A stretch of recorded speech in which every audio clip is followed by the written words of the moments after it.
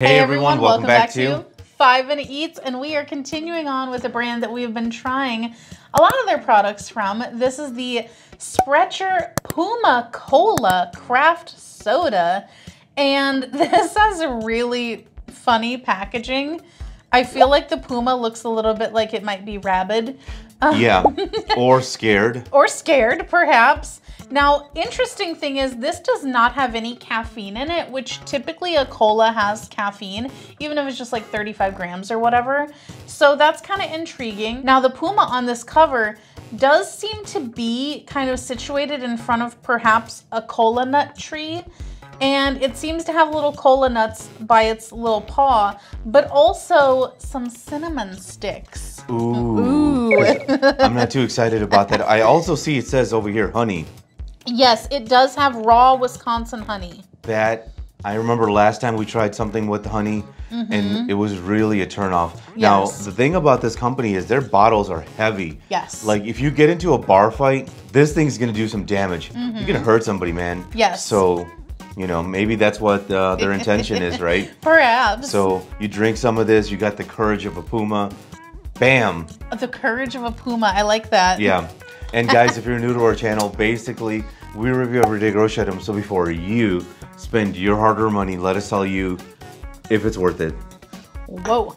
Now, we picked this up at Menards, of all places. So if you guys don't have a Menards by you, it's a gigantic Home Depot. It's like a hardware store, right? It's just huge. It's probably bigger than Home Depot. And they're a chain. They're back in the late 90s, early 2000s. They used to have a really goofy commercial. And I always wondered, are they trying to be funny or do they really think this is serious? Because they had a guy dressed up as like a Mr. Menard or something. And he was just like talking about the latest products, and it was super hokey.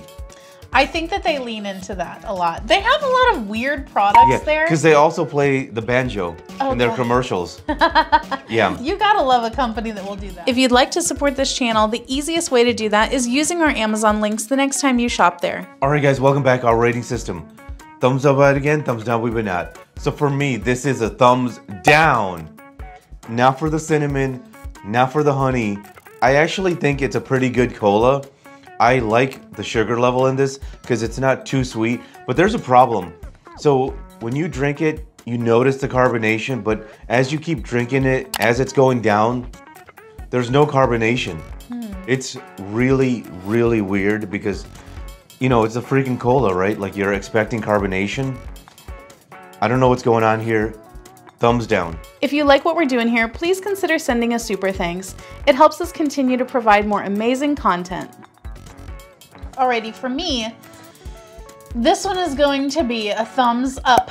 I like this one. I will agree with you though. I think that the carbonation seems to like depart quite quickly, which is weird. I mean, like there's still some there, but it seems to like just evaporate as soon as it's like going across your tongue. It's a little strange. This is very cold. We're having it very, very cold from the fridge, but I think overall, aside from that, this tastes really good.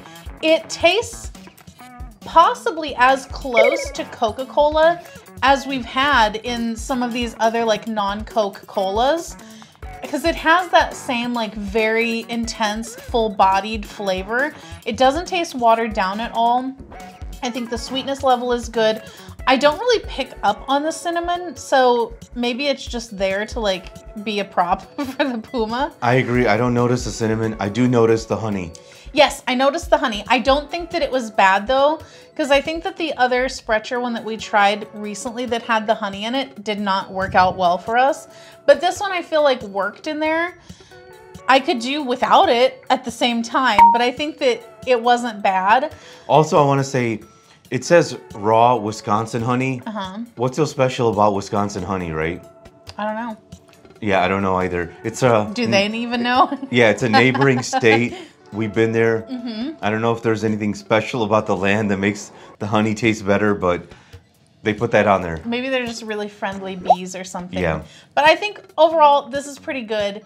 It's not as carbonated as a Coke, but I'd still be willing to like have it every once in a while because I don't always have like non-zero sugar sodas. But this one is worth having again if you're gonna have like a full calorie soda.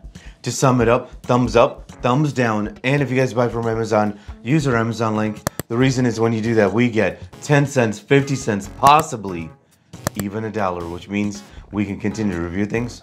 All right, guys, that's the video. If you like what we're doing here, definitely check out our other channel, Food Prep Inc., and don't forget to give us a like and subscribe.